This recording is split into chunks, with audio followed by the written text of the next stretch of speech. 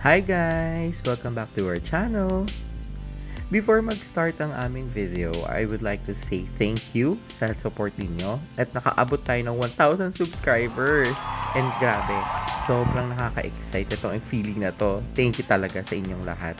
Sa mga nag-follow at nanonood, salamat sa inyong lahat.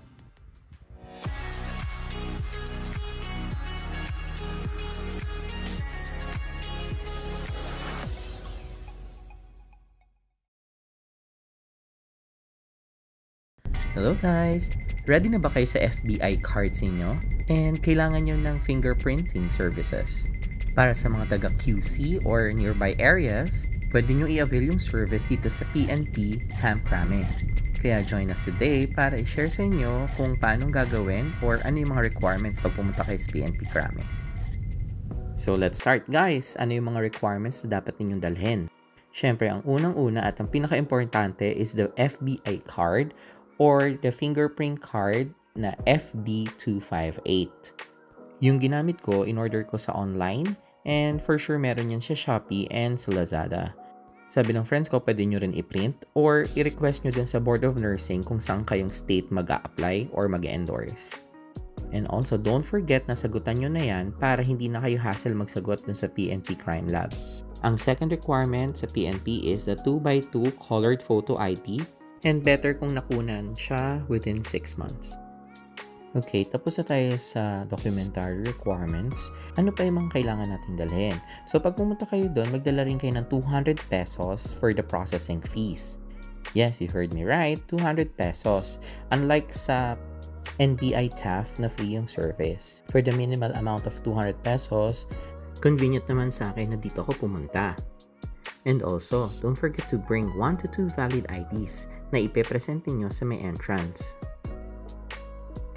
Okay, now that you have all the requirements, tara, punta na tayo sa PNP Crame. Open sila from Monday to Friday, 8 a.m. to 5 p.m. Wala silang noon break. Pero masasuggest ko is pumunta kayo ng pinakamaagang kaya ninyo para maiwasan nyo rin yung influx ng maraming tao.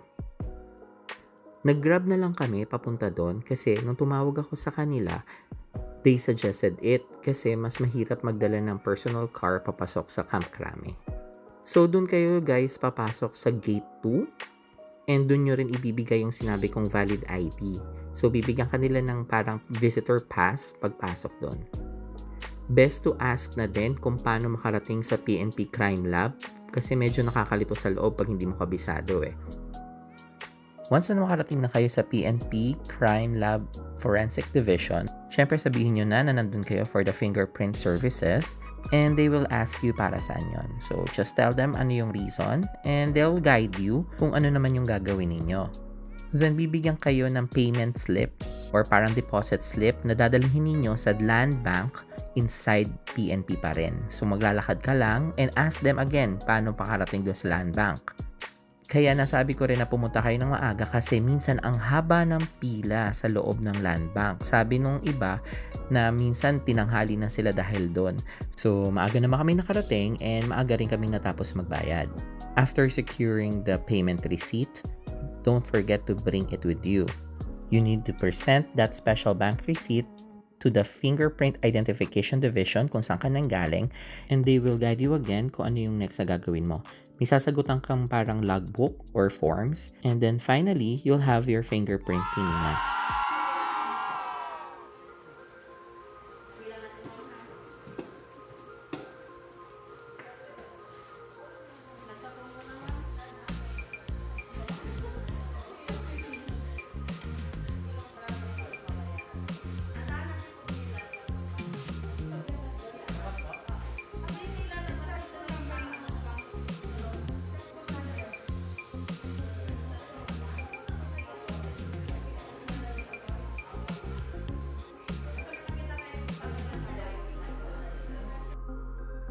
Yay! We're done and i-claim nyo lang yung fingerprint card nyo.